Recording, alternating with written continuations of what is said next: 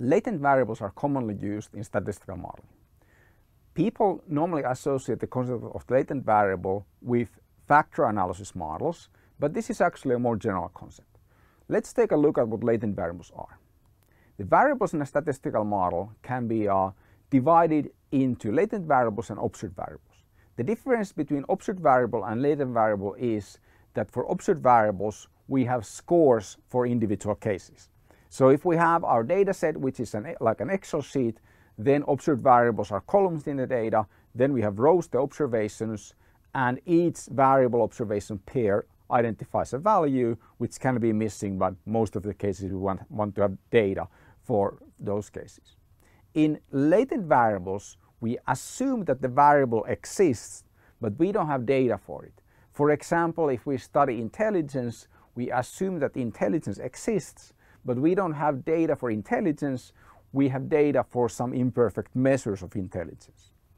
Normally, we want to say something about these latent variables by analyzing the observed variables. So we assume typically that the latent variables exist and they cause variation in the observed variables, and that variation in the observed variables allows us to say something about latent variables that are unobserved sources of variation.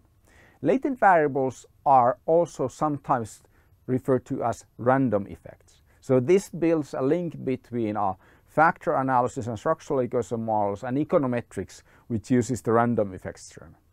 These latent variables, we don't have the case values. They can be estimated, but typically the estimation of case values cannot be done perfectly. So during estimating a statistical model, we actually don't use the case values. Instead, we assume a distribution for a variable. Typically, we assume that the distribution is normal, and then we estimate the variance of that normal distribution, assuming that the mean is 0. Let's take a look at different models that include latent variables. The first thing that comes to mind is the factor analysis model. So we assume that we have 3 indicators, growth willingness indicators, and then we fit a factor analysis model where we say that all these indicators are affected by one common factor, which is presented by a latent variable in the model, and then we want to estimate how much of the variation in the indicators can be attributed to this one unobserved common source.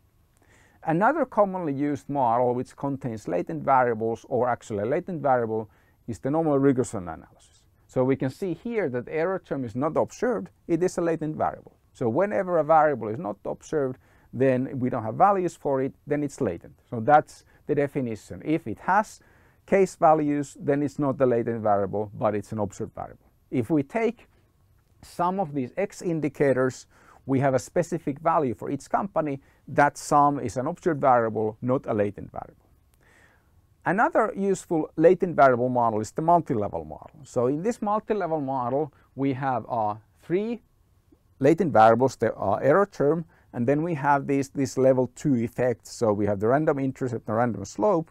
They are latent variables. We estimate their variances, but we don't estimate specific case values. And this is the equation in the mixed model format. This same equation can also be expressed as a path diagram, in which case we would be talking about a latent growth model. We have a latent variable intercept, latent variable slope, and this is actually exactly the same model as the one before, but instead it is shown as a path diagram. So these latent variables, even if you don't do factor analysis, they are very commonly used in different estimation techniques and modeling approaches.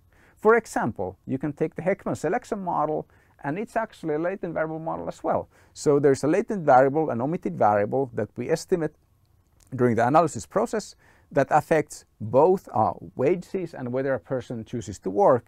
This is of course Heckman's classic example.